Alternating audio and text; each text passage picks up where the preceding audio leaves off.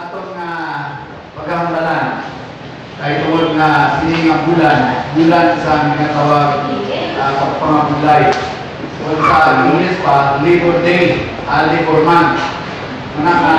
Ada Mayo, ang mga tao nagsaulog sa ginatawag Labor Day.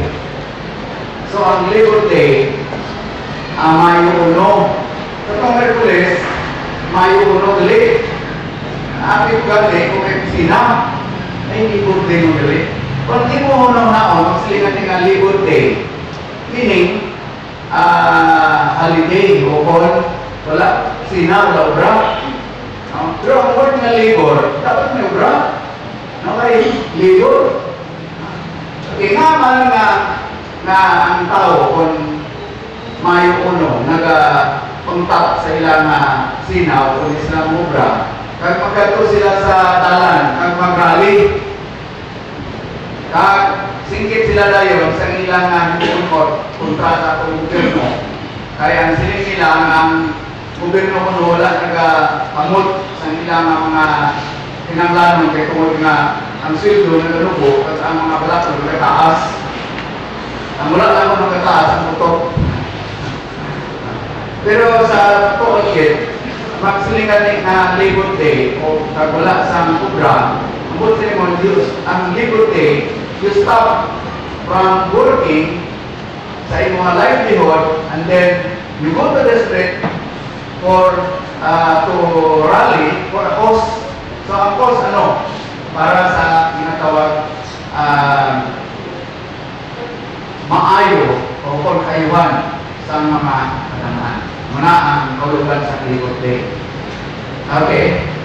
So sa siningaga, sa pagsubok naman natin sa bulan sa Mayo, bilang pagpamatuod sa mga butang na tununalan, aton kitkuha ang aton na tema na ginatawag doing the works of God. So kita naton sa ning Numbers chapter 8 verse 11.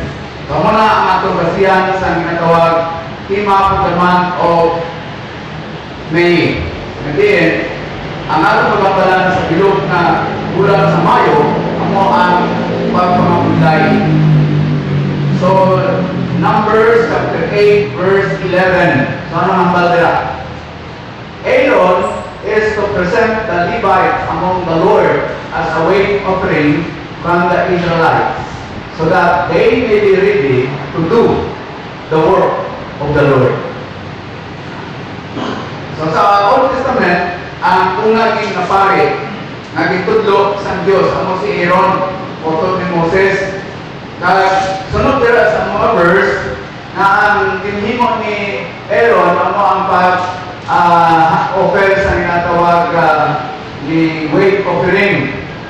Kaya ang purpose ng among offering, para nga ang mga Israelite manginhanda sa ilang puluhaton nga diin puluhaton niya sa Diyos. So ang aton nga pagkamalan subong sining Domingo, amo ang kinatawag na fellow workers of God, ang kasubong nga manong pangabudlay sa Ginoo. Fellow workers of God. Sino ang fellow workers of God? So batawa natin ang 1 Corinthians chapter 3 verse 9. Amo niya ang sulat ni Apostol Paul. 1 Corinthians chapter 3 verse 9. Sabi ni Paul, "For we are God's fellow workers. You are God's field, God's building." Sulatan ni Paul ang mga Kristohanon dito sa Corinth, kag ang reminder ni Apostol Paul sa Latanan na sila dali mga fellow workers of God.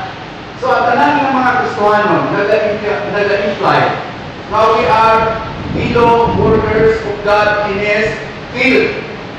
Kag sa iyang building. So ang Diyos dali nagahimo siya sa iyang building subong. So mapagpumuskuro, ano nga building ang ginahimo sa Diyos? Again, ang iyang paghimo, may ala na ginatawag challenge tanan ng mga workers. Kag siya ang atong nga fellow workers. So kung ano ginahimo sa Diyos, ang tanan ng mga Kristohanon, ng iyang mga anak, dapat maghimuman sa iyang ginahimo. So the first idea that I would like to share this morning is that the work of God is building His kingdom in us. So ang ginahimo sa Diyos, amo ang paghimo sa iyang gingharian, kag ginaharian, ginahimo niya sa atong sulod.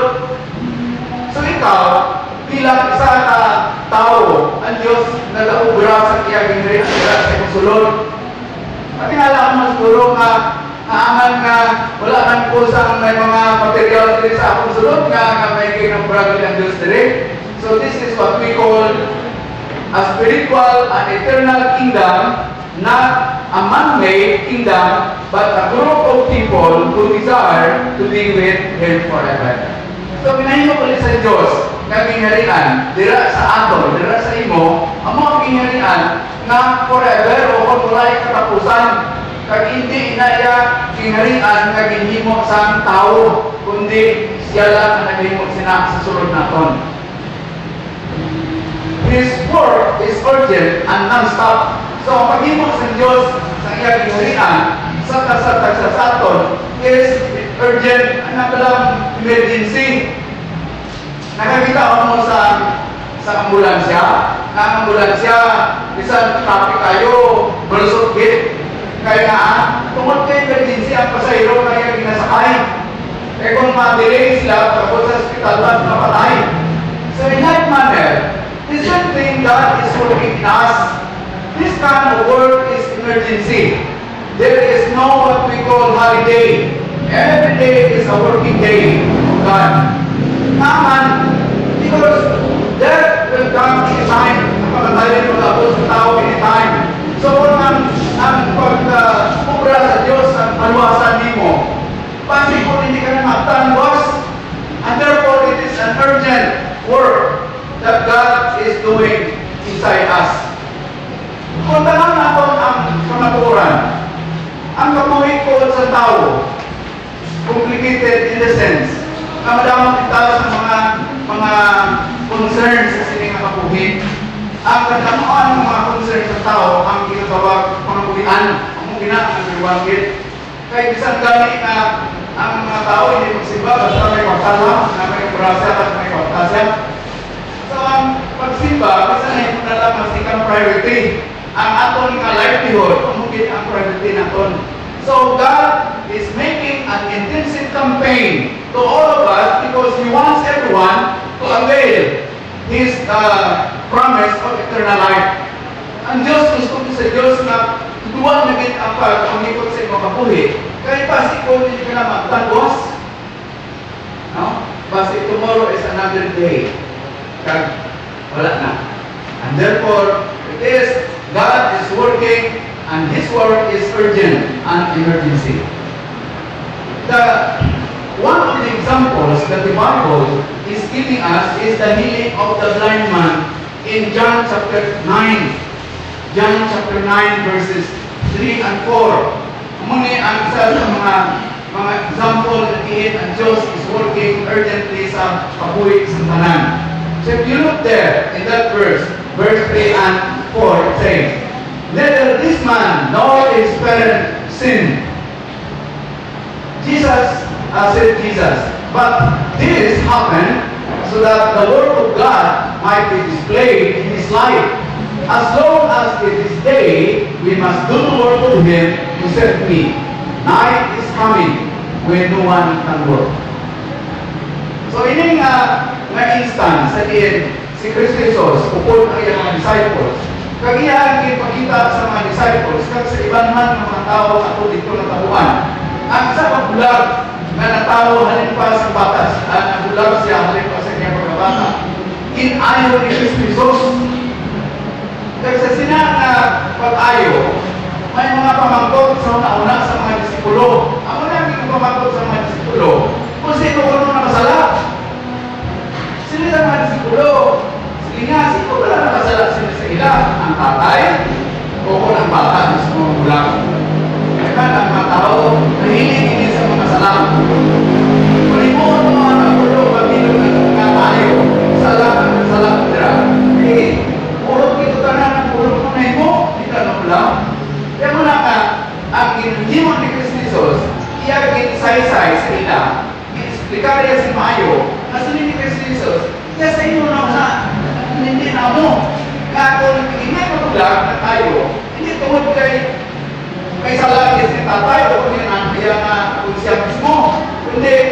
katuyuan gali nga aman nga ginayo ni Kristo ang purpose gid is that the word of God will be displayed.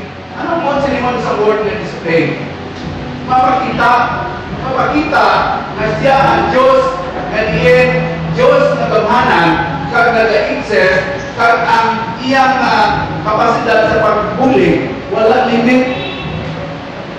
Walay limit.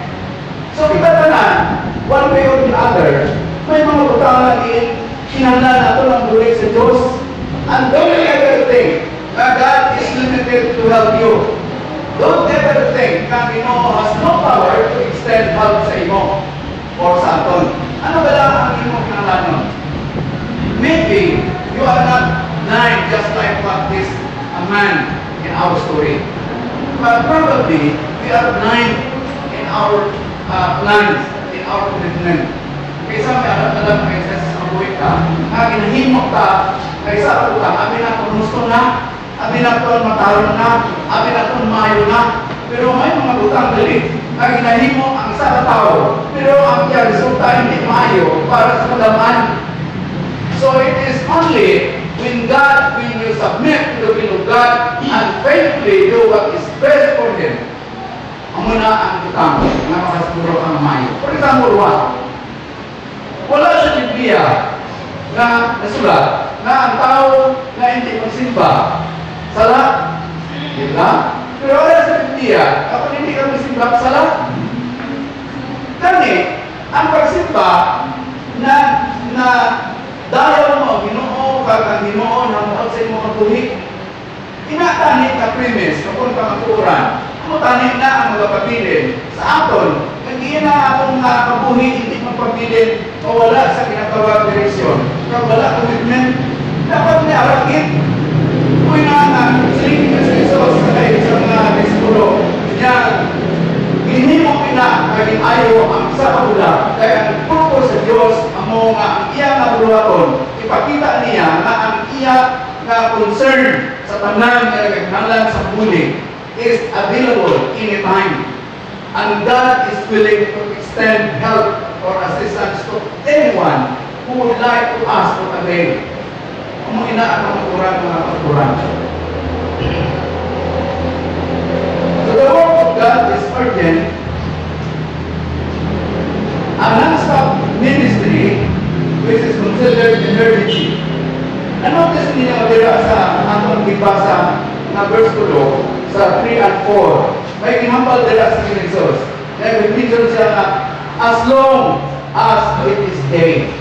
Sa itong pa, samtang may mga kainan pa kita, samtang buhay ka ikaw, samtang buhay ka yung tatay, samtang buhay ka yung mga bata o sinuman ng mga abyan na palanggan mo sa imong mabuhi, you should take advantage the opportunity of sharing the word of God sa ila. Why? Because we do not know tomorrow it may not come anymore. So, training as Jesus, for as long as it is day, kinahanglan mo naton ang obra sa Ginoo, ang iya pagpamumuday. Kita, kung tanaw lang naton, marami kita sa mga abyan. Kaya na ang mga abyan, kung makita na kita ka isa, makatandog man sa imo balatyakon, tungod kayo nangin part na sa imo mabuhi ayhan, may mga utang ka nga kabubuton sa iya, hindi na nga tao, dapat tagaan man sa ginatawag concern sa iya kaluwasan. Pero ang matabo, madamo ang ginalabay-labayan talang, because we do not even consider bringing Him to the kingdom of God as most important thing. Wala tagi na nakita. Labay-labayan lang sila. Wala tagi kitagaan sa atong panahon. Quality time nato, nahambalan na sila. Na inigalit na mga butang, importante sa ila ang kaluwasan. We only take it for granted. Ang gina ang kalabanan. Remember, sininig Kristo sa mga apostles, as long as it is day. Mientras tanto na may kailangan pa, mientras tanto na may oportunidad pa, it is our moral responsibility to share the word of God to our beloved parents, beloved children, neighbors, friends, or brothers and sisters. Muna ang mga kulturan ng mga kulturan. So we do not allow opportunity to just pass without making any progress at all. It is a challenge, and it is a personal challenge that God is making right now. Muna, mas rin Christos, sila we must make the most of the opportunity. And Jesus said, and Jesus used the word we. Sa sinang verse, makita natin, sila we must do the work. Wala sa sila I must do. But it implies, mga katuran, na you are, I am, you are part of this calling. We are urgently called by God to do and to work with Him. God is no longer physically around. God is still working in us, and His influence over our lives will push us to strongly and actively participate in the work of God. Wala sa dili physically, pero ang influence niya pagi sa iyang makulong, amo na nagatunod sa aton, ay mo ang dagit ang pag-share kag ang pagdala sa kalag sa tubangan niya. Kaya mga kalag, amo na importante sa Dios. Sa lamang ang magutang nga ginhimo sa Dios malibutan, isa langit ang siling niya, nga siling niya, we will make man in our own image. Amo halin sa first day, sa second day, busy ang Ginoo sa Old Testament sa pag-ubra at paghimo sa mga Christian. Pero dira lang sa paghimo iya sa tao, sige siya, we will make man in our own image. So you are the image of God, and you are God's priority. You are God's concern. We are all encouraged to take this life as a very important creation of God. Pinanangit, nag-aagagit, isang strong, mabahot, mapagdala na ang kapuhin, maghinatag sa Diyos sa aton. Importante ang kapuhin, karang ini ang rason ko na nagpanawag sa salibutan, because He wants to offer His own life for your sake and for my sake.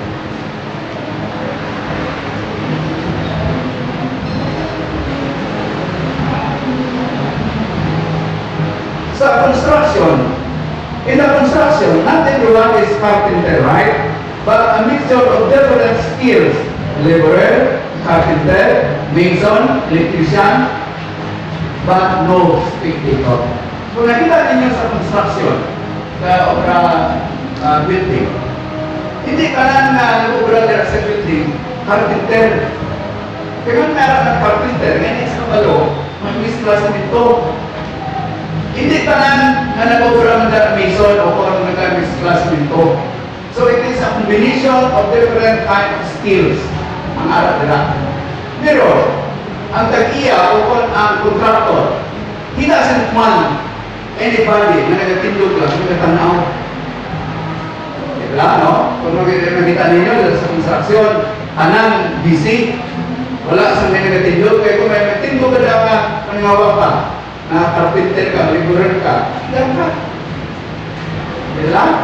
So in like manner, teachers is like a building, and God is the one constructing or building the church. And He doesn't want anyone to be spectator. Hindi siya gusto, mamaisa nila ang nagatindog, na nagapangawa, kaya magsiling nga, wala. So everyone must get involved. Tanan na mga nag-arat-ira sa mga construction site, pinanglangit, mag-iyo, mag-bulig, kaya ina-part sa pinatawag team. Kita sa church. The church is the body of Christ and composed of different members. All of us, members of the church, we are encouraged to participate in building the church of Christ. Muna nga, dapat, kung may mga bulaton dito sa church, wala sa may mapindok, wala sa may spectator sa iya kanina. Meron, no? Wala sa meron meron niya, siyempre, tanaw na sa pulukan ng kuay, ano pangawa, ano pangusado, muna na yung oras ng meron. Sa church, wala meron. Kung ano ang pulukan dito sa church, wala naman kung hindi tanan preacher, hindi tanan musician, hindi tanan may mga abilidad na mag-operate sa ating laptop. No? Pero, may ari iba din sa aton. Kaya balong break, balong tukar, balong magkanta, balong wali. So, liit ang imo na skill o area of responsibility. Dito ni mo i-focus sa mga time in order for you to participate sa building sa Ginoo. Kaya sa ulihi, sa pag-abot sa katapusan ng adlaw, na ang tanan ng mga tao na nag-ubra, involved sa mga pagbuhat sa church, ang aton padya, siling ni Christos, Jaruda, will also be given. If you look, I will add this verse which is not included in my outline, which is found in Joshua chapter 23 verse 14. Balik ko. Joshua chapter 23 verse 14. This is a very good verse which will support us, which will also assure us. This verse, Joshua chapter 23 verse 14. This is what this verse says. Now I am about to go the way of all the earth. You know with all your heart and soul that not one of all the good promises of the Lord your God gave you has failed. Every promise has been fulfilled. Not one has failed. Kita mo? So sa aton mo ulit mga kapuran, kapag ang Diyos nagahatag sa iyang masaad sa aton, wala git sa masaad sa Diyos na mapasawa siya. This is a very good evidence that God's promise, according to Joshua, never even one fails. Amoy na nakita sa ginsaad sa Diyos sa aton. Mas ni Kristus, pangitaan ninyong una ang akong ginhalian at ang pagkakatakon sa Diyos. Kaya initanan ng mga putang ika-adugang sa inyo. Kung sa iyo, that is part of God's promise to us. And His promise is that we will first seek His kingdom. Let us give time, or priority for God's kingdom. Because whatever our needs are, kung ano man ang maputang, kakinahanglan natin sa sining kabuhi, let us remember, let us believe that God, when He made His promise, He will fulfill what His promise. Kailangan na? So, dira, makita natin mga katuran na siling ni Joshua sa mga Israelites na wala gid sa mga isa na ginsaad sa Diyos na napaslawan siya. But every promise of God na tumanggit sa inyo. Ano ina ang kita ka na? This morning, I will challenge you that if you really want to commit yourself and faithfully do what God has intended for you to do in this life, do it faithfully.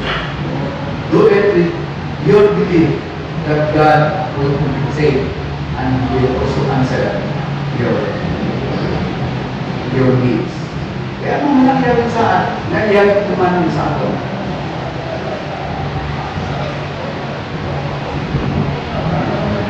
So the church is like a building. We need Sunday school teacher. So ang Sunday school teacher natin, ulang kita subong. Si Yusis, at si Joanna, parang balik-balik, naman ng mga men, sa mga women na pwede makatutulong sa mga bata. Pero, ginatake for granted na lang. But still, we always think of the church. We think of God. Pero ang church, isa, bless na akong granted. Sa mga bata, sana sa ministry, naging hatag sa Diyos para sa aton mga adults. And we are supposed to give priority sa ila.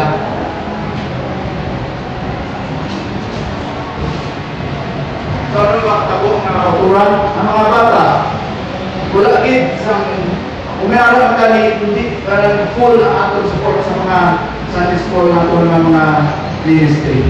Kulang. Kamo, ang mga project na ito kung pati sa Sunday school daw hindi kaya supported ang mga members. Sino man mabuhat sina? Mudlay man, kaya kung panalitan, isa sa aton ang may kapasidad ng iyong sina, kung siya lang isa, hindi man na sa isang tao, pinalagin na, it would be a contributory action of everyone na may arang kapasidad sa pagmuno. Ano pa ang mga kinala sa church? Kilala naman ang sa church ang kinatawag volunteer to clean the worship area. Ang worship area ito, have you tried or have you seen na itong worship area ko? Have you ever tried na nakakatuhan ng bento? No? So, maayo lang. Kay sunod sa mga nakakatundiri na nandiyan sila sa kung lugar, kay limpyo. Pero remember, hindi siya malimpyo. Kung wala sa malimpyo, hindi niya nga pabayaan talang din, magtindok lang na hindi mawala sa mga yapo, hindi misuligon, ang mga papel na nangalap ka, siya na yung mismo magkato sa basurahan na wala sa mga studio. Kailangan somebody must do the work. And this is part of our ministry, cleaning our worship area. Because it would not be a healthy fellowship if our worship area is dirty. Di ba na?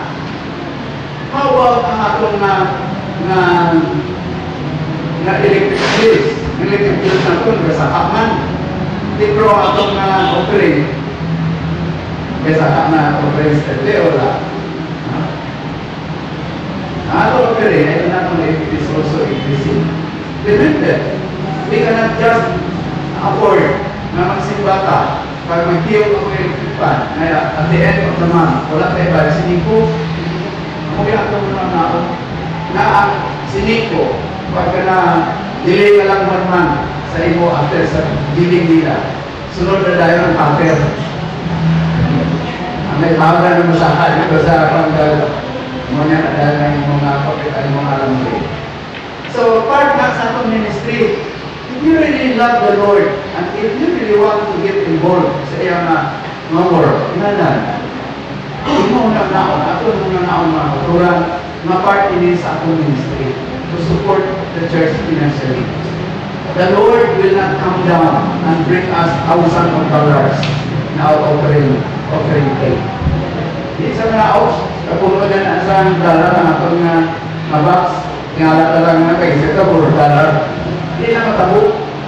So, inamatabo lang siguro kung kita maghatag sa atong support na importante ang growth ng church. Kung ang church is a part sa atong spiritual family, and that also one of our hope somehow na kita. Sunod sa atong nakunhan kami Tuhan na yung nakulang kaya sa sa Diyos. Kaya dito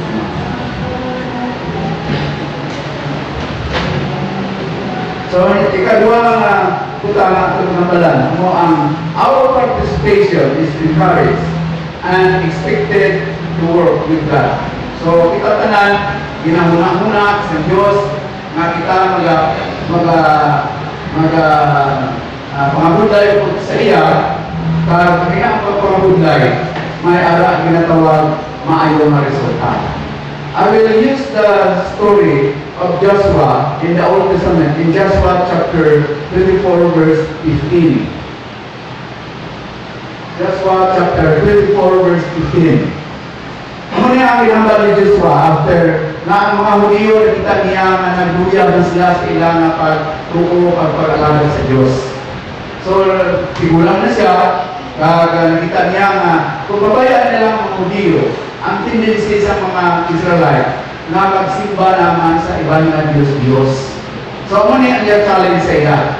Sila niya, but here, serving the Lord seems undesirable to you, then choose for yourselves this day whom you will serve, whether the gods your forefathers served beyond the river, or the gods of the Amorites, in whose land you are living. But as for me and my household, what? We will serve. So muna ang challenge sa akin. Iyang kapasidad as leader. Nakita niya na kung ang leader ganit magluya, kalabanan ang mga followers magluyaman. Kagsaya na edad nakikulang na, hindi na siya makahimo sa pag-perform sa iyang responsibility, pareho sa iyang niya. So nakita niya mga video na nagkasalit sila sa ilang leader, sa influence ilang leader. So sa iya, he tried his best, all the more, samtang nag-edad na siya. Pero, kinala, may personal gift na commitment ang isang isa, hindi lang na magbase sa isang tao o kung sa tao na nagalit sa inyo. Kinala, may arat personal conviction na ang imo relasyon sa Ginoo doesn't depend on anyone, but it must depend personally to your Creator. So really, Diyos pa sila, if serving the Lord seems undesirable to you, then choose for yourself this day whom you will serve. Sa aton man, kung sa inyong pagtanta for how many years you've been coming over and worship the Lord every Sunday, kung kita mo mga life mo, wala man mga changes, wala man sa mga challenges in your life, you have to make your own choice now. If you really want to serve other gods, then so be it. Diba, no? Iti, choice mo na. Pero, as an encouragement para sa aton, remember na mga Hudiyo sa itong mga time, maraming ang mga kingdom ang ilang ginagdihan. Pag ang Diyos was actively helping them to fight against their enemies. Kag maraming sa mga kingdoms na ilang imperde, kag sumatan sila ni Joshua sa tubangin nila mismo. Nasli niya, ang Diyos wala ang nagpadaog sa inyo. Wala kamo wala nagpaniwakit na nagdaog kung kasi ng mga away kung wala ang Diyos. Di nga ang paglaluya mo. Siliya, saan dito ka mo sa Egypt? Kikuha ka mo sa Diyos? Kag saan ikabiyahe ka mo pagkatulo sa promised land? Ang mga Egyptian, hindi pamatay sa Diyos, kag hindi ka mo napatay sa ito. Dira niyo makita kung ano ang pagpalangga sa Diyos sa inyo, kag ang paghatag niya sa bulit sa inyo. Kamu galing, hindi ka mo magpaglaluya.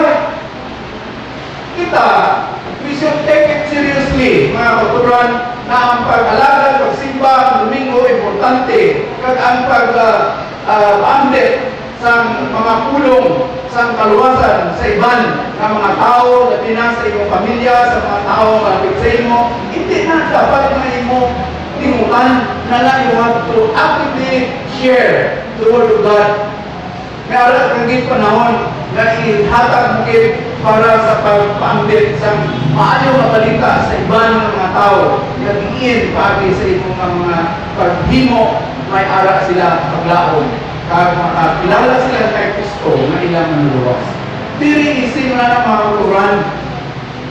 Kung kita, may mga pangduwa-duwa pa sa atong tagipusoon kung kay kulang ang atong kaalam sa paghangop, paghatag sa mga lison sa atong mga kaingon. Una, mga muyok ka, kag imugit idisal sa imong tagipusoon nga ang pagpaambit sa mensahe o pulong sa Diyos sa iban, arakit sa imong tagipusoon, hindi itulog ka.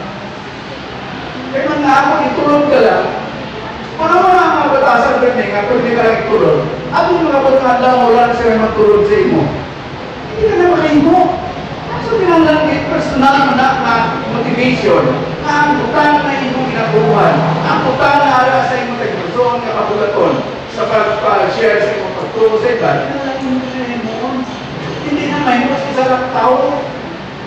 Parang natin karon, ang church, pinalidan sa isang tao, tanan siya lang.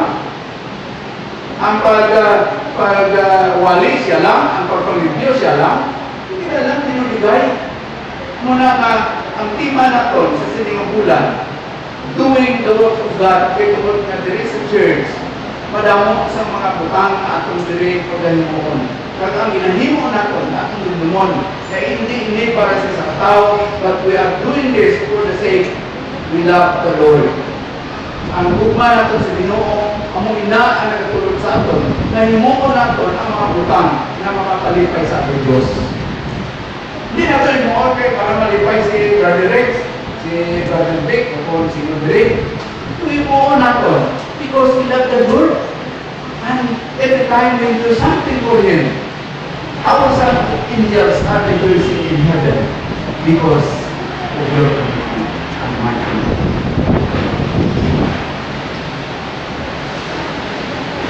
So today, the Israelites were worshiping gods. The very reason Joshua was having difficult times to lead them and to encourage to work with him.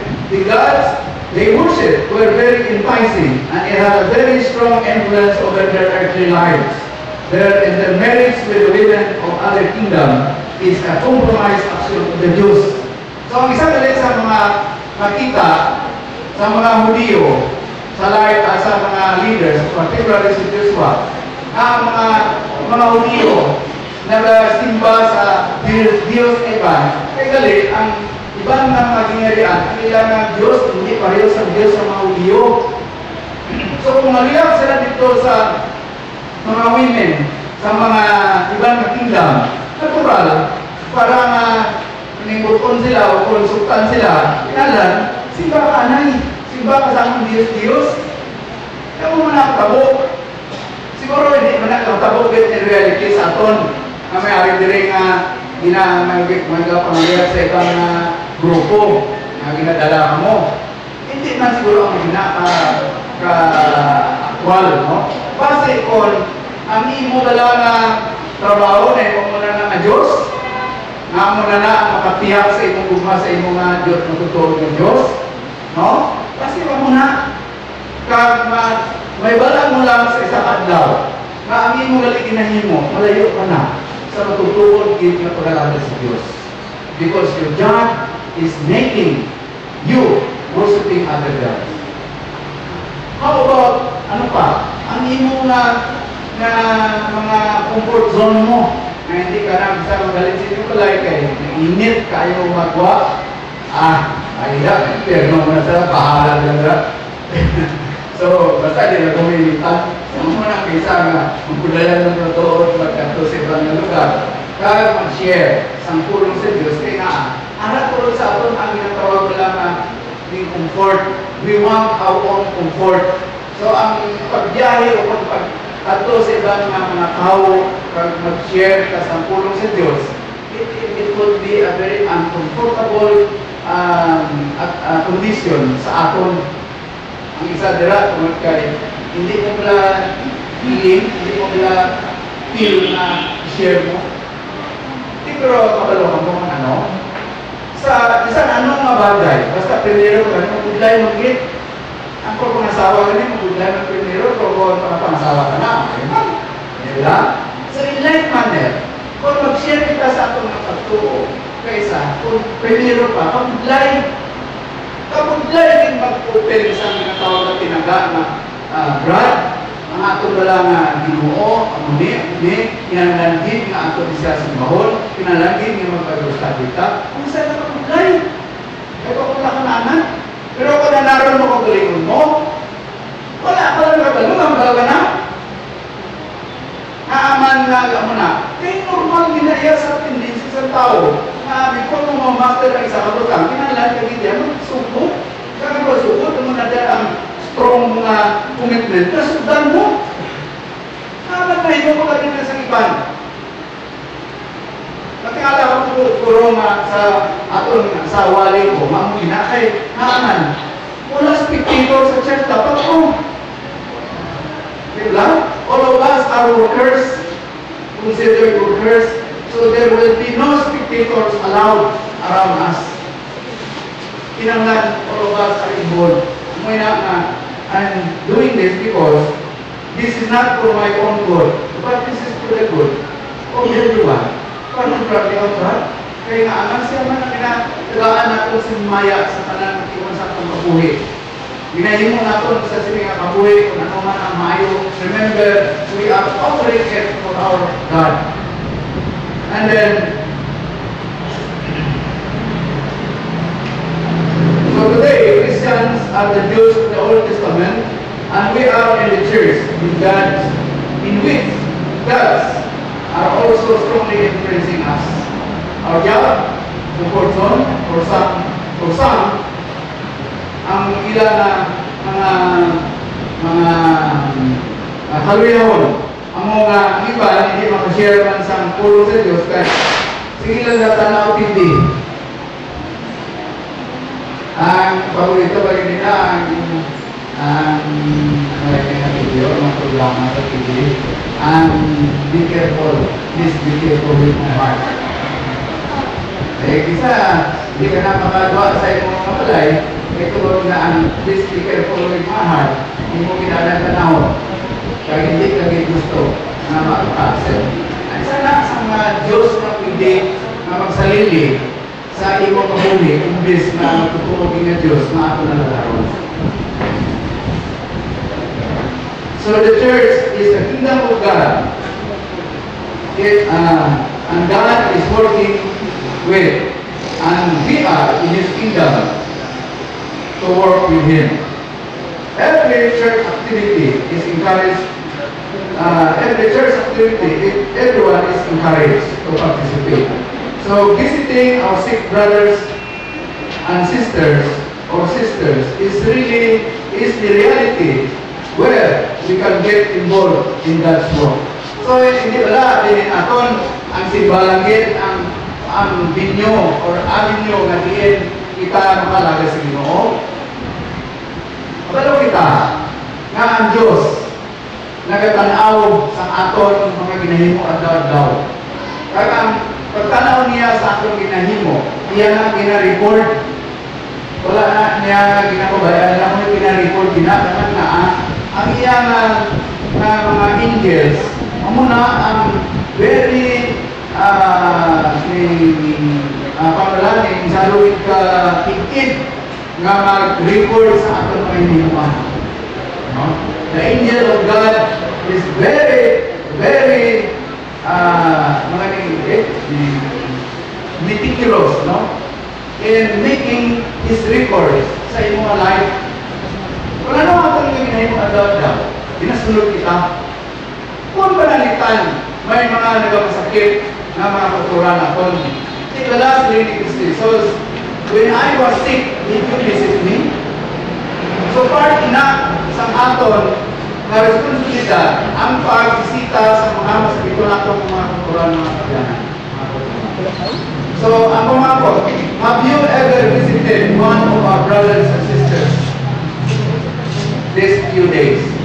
Ha? Hindi ko wala ka na mo. And then we claim that we are getting involved in the work of God. So we kulang. Kaya part sa aton nga kulwa itong mga kuturan. God is challenging the very difficult part of our ministry. If you are seriously considering it for yourself as a part of your growing opportunity, then it will help you also grow and become mature. Kung may mga butang, mga good life, there is a church na ako kaimuon, kag ina-imo ginhimo, amoy na ang mga paagi na din, ikaw nagatubo, kag nag-mature, muna nag-challenge kita every day. So this message is not only intended for this Sunday, but this is intended for every day of our life. We are being challenged to participate and get involved in God's work. So I hope and pray, brothers and sisters, that we will be touched by the Spirit of God and start getting involved in His ministry. We cannot just allow our lives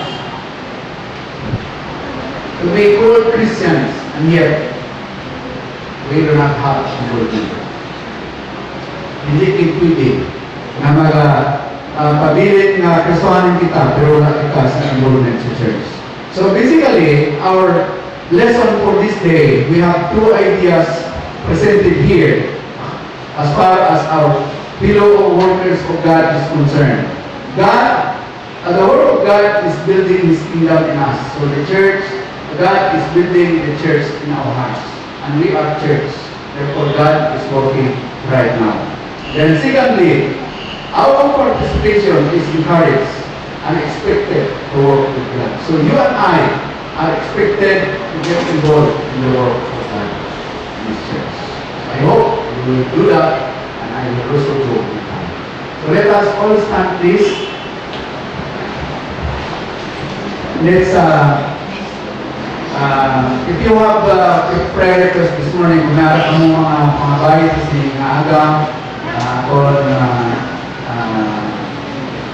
pangabay ko mo, sa mga ikaw po sa mga elders. Kung may mga palatyapon ikaw na i-offer mo sa inyo o ang mga buhi, hindi mga pagtulan ng kahinan na ipapakita na ang Diyos buhi. Amay siya hindi mo sa bulag na yung ayaw na diin sunod sa iyang ang ulong may katuloan siya. So ikaw, samahan sina may katuloan ng Diyos sa iyong buhi. So mayara ka pinangganon sa sining ng iwan putol. Kaya encouraging you to come forward and let us have our prayer. Sino wala sa inyo ang may mga kabukaton sa inyo kanyang gustoon? And you really feel that God will work in you. So you can come forward and ask the Lord for your needs. Kaya ang Diyos sa iyong mga saad, sunod sa iyong mga tulong, hindi siya masawa sa pagkuman sa iyong mga saad.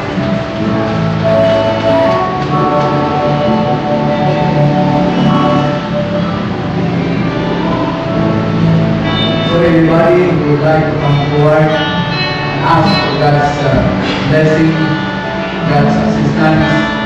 You are free to come forward, brothers. God is waiting for you. Kung mga plano ikaw sa iyong mabuhi, ang Diyos magbantay at mabuhi siya.